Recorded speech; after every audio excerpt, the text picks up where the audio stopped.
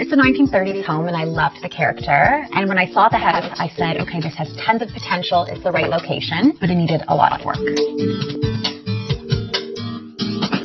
I think I'd never decorated a forever home. I've always done spaces that were more transitional for clients, but this is a forever house. So I went for it because I believe in doing it right and doing it once.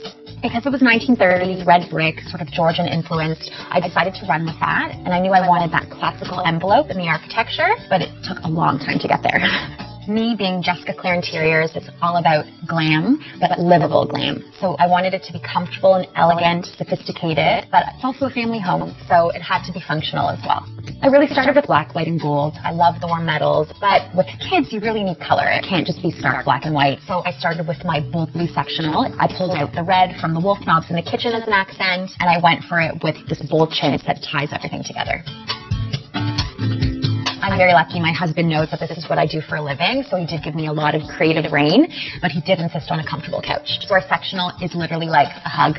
It's down-filled, it's really mushy, but it still has brass nail heads, so it's very glam. I think he was a little intrigued when I decided to paint our upstairs den mint. It's not a typical color palette, but I think by using a dark charcoal sofa, still have purple in there, it is a little girly, but by making the other pieces black and white, I think it grounds it, and I think in the end it came together. He's still comfortable there. I'd say my favorite room is the living room because it's just me in a nutshell. It has black and white stripes, it has animal print, a bit of antique elements, vintage sconces, heirlooms I inherited from my grandmother's that I recovered. It's pretty, but it's also eclectic and collected, so I like that it really shows my personality. The biggest piece that was top of mind is my settee. I found it on Craigslist and had it refinished into the gold and recovered in this gorgeous striped silk, so I knew I needed a spot for this showpiece, and I think the whole room came together around it. I'm really happy with how it looks.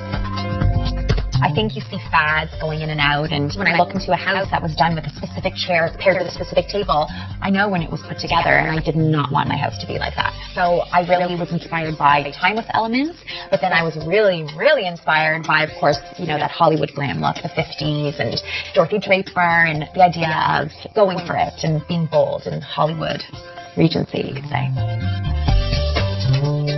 As a decorator and designer, I love that I get to surround myself with pattern and color and texture. It literally is a visual feast every day when I go into Designer's Walk and pull fabrics, but when I'm putting together a room and a palette, it's just like art.